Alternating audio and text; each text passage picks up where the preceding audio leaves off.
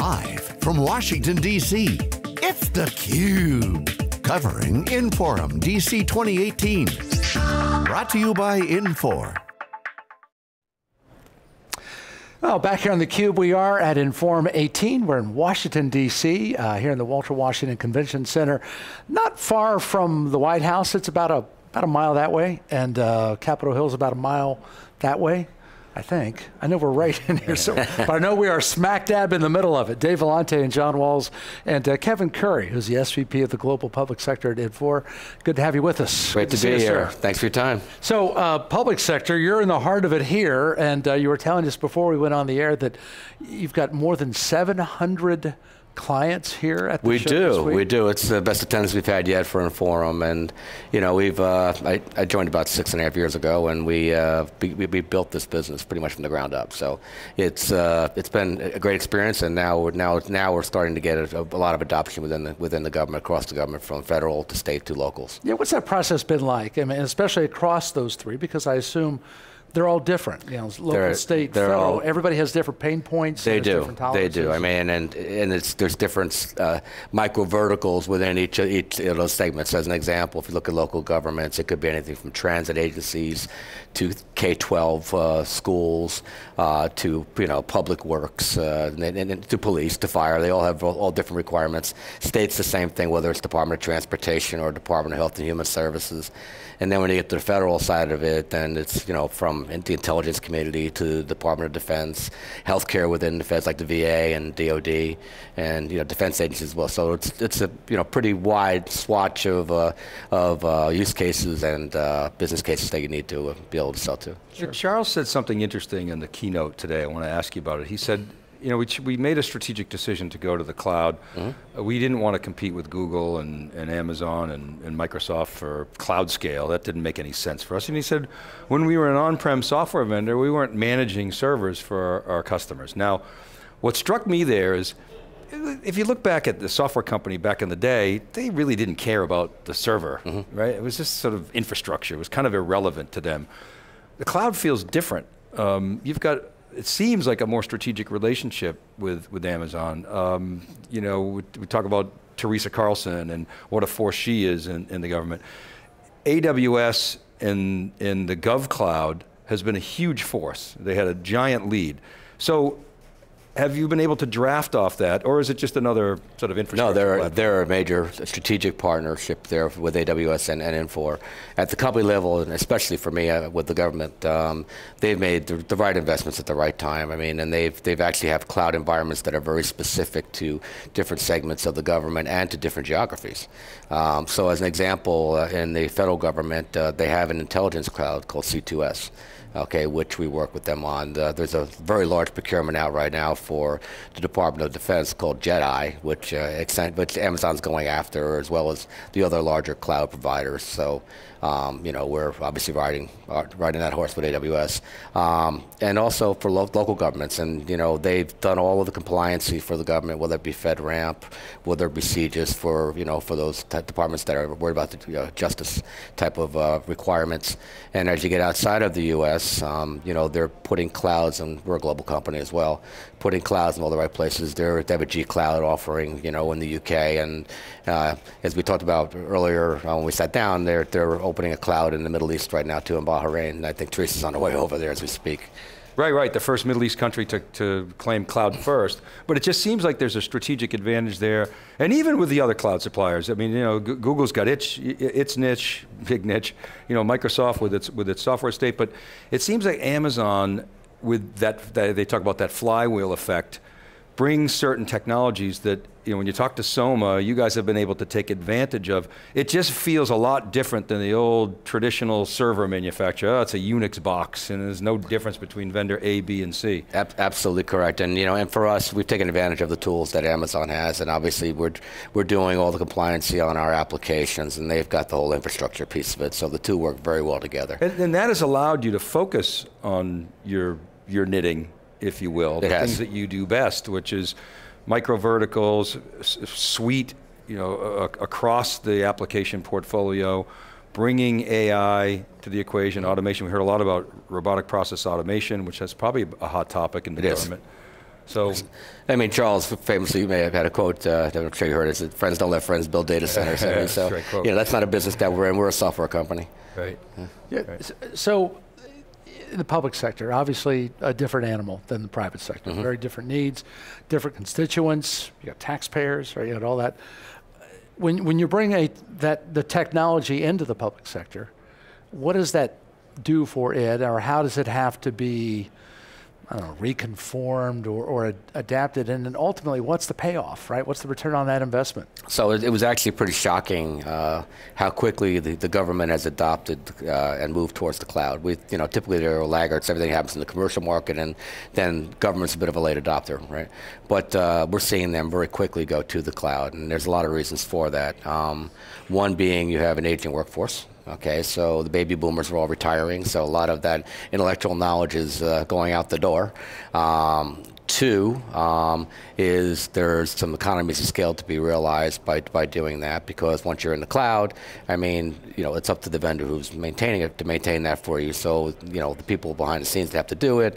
You know, when you upgrade your software to go from one release to the other, it's automatically done for you. I mean, so there's real cost savings to be had, you know, from a care and feeding perspective there as well. Also, a lot of on the ERP side of things, a lot of systems that are out in the marketplace today that governments have bought, like the Oracles or the SAPs, a lot of these systems are at end of life, and the companies are no longer supporting them. So it's a re-implementation for them. You know, and so now they're looking, okay, if we have to re-implement and we have to look at our new options, we're going to do it in the cloud. So when you've been around as long as I am, Kevin, you've seen the pendulum swing. You don't have to agree so vehemently. But you know, from mainframe to client server, and then you sort of you're back to the cloud. And now with IoT, seems like the pendulum is swinging back to a distributed environment. So help us understand where IoT fits to the cloud and even, you know, your on-prem business. Okay, so like I said, cloud is a pretty broad topic. Okay, we have multiple applications that would run in that environment. So when I look at IoT, I think of things like our asset management platform. All right, we have a very strong enterprise asset management platform that runs in the cloud or runs on-prem. And if you think about infrastructure as an example, which government has a lot of, okay, think about the ability to have sensors on different pieces of equipment and being able to read that information. Think about using drone technology, okay, to be able to do physical inspections under bridges, so you're not having people having to climb around underneath there. I mean, so being able to do live feeds of data and be able to streamline the way you do business and have that automatically captured within an application. So yes, that is one area where we see it. I mean, I think you're going to see more and more, you know, robotics and artificial intelligence and all the things come into play. I think you heard a lot about that here, and it's here. I mean, they were things we saw in movies before, but now the technology's here today. Well, the other thing we heard this morning, and Charles has always talked a lot about the data. You guys talked about your data lake. I like to think of it as a data ocean. You think about all the data out of GT Nexus and, you know, your customers that are providing, you know, data to Inforum. The data model starts to really expand, and you guys have seemed to really take advantage of that. Talk about the data, the importance of data, the importance of securing data to the government. Well, think about that. I mean, there's islands of information that governments have, okay, that if they were able to consolidate that data and put some intelligence into it, be able to make business decisions versus, you know, one system sitting over here, one system sitting over here, and none of them ever communicating or talking to each other.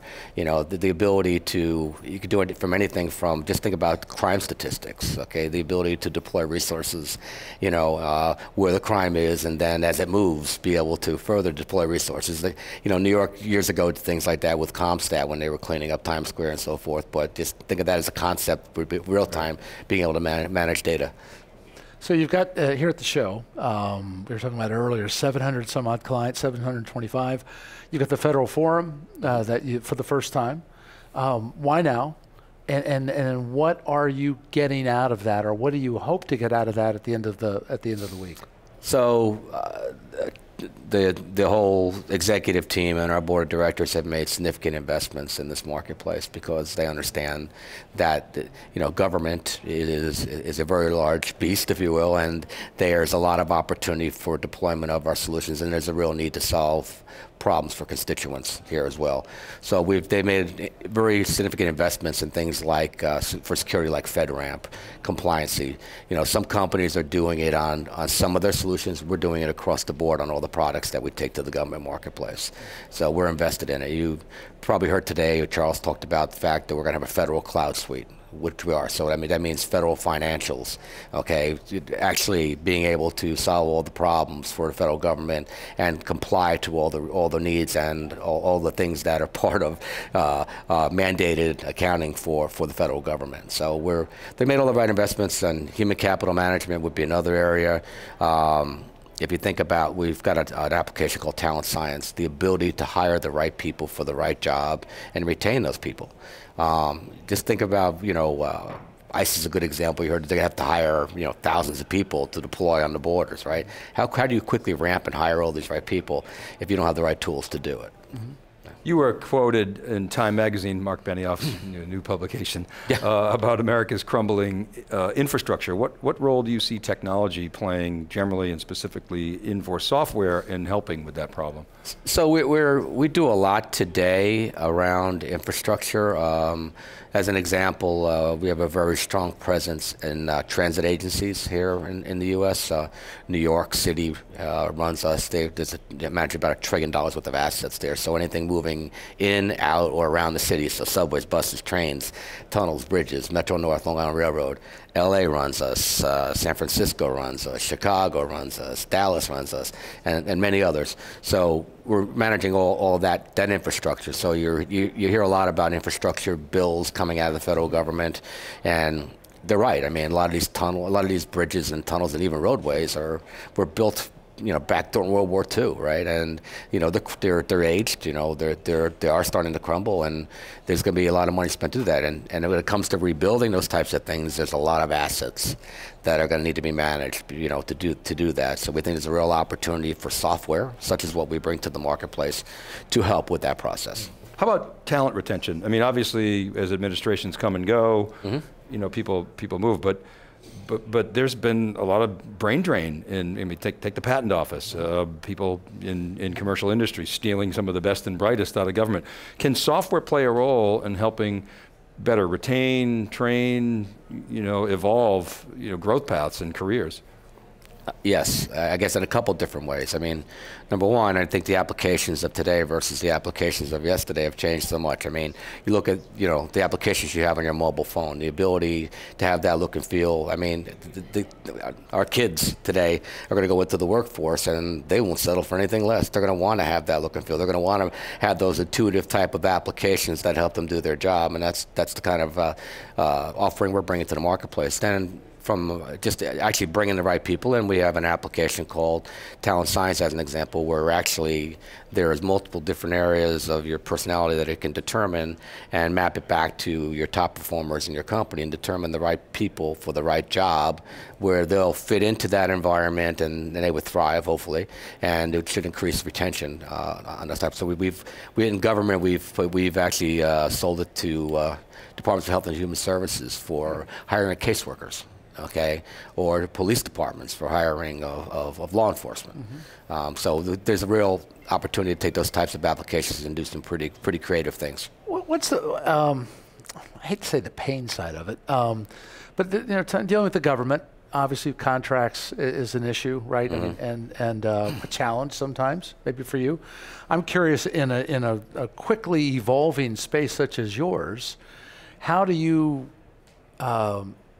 help them keep up with you and their regulatory oversight and the whatever mandated restrictions they have, all those things, you know, that come with government? Yeah.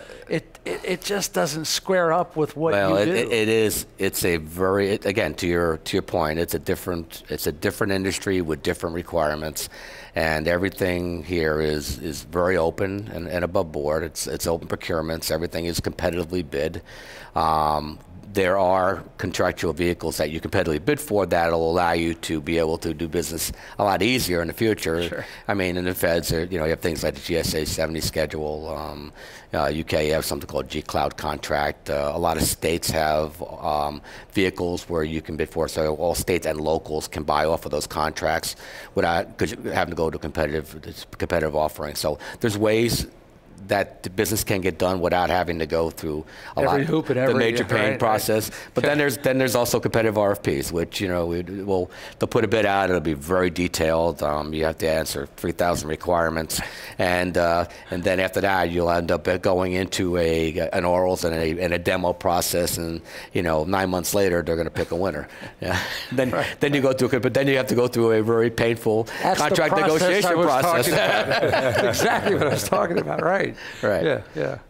Well, Kevin, thanks for being with us. We appreciate the time. It's my pleasure. And it sounds impressive, right, with the turnout you had, so I'm sure you're very, very pleased with the response you've had here on the show floor so far. I am, and I thank you for your time, and you bet. Have a good show. Look forward to seeing you down the road. Bye-bye. All right, sir, thank you. Back with more here live on theCUBE. We're in Forum 18, and we are in Washington, D.C. Quite sure they got me pinned up back here, but I can't get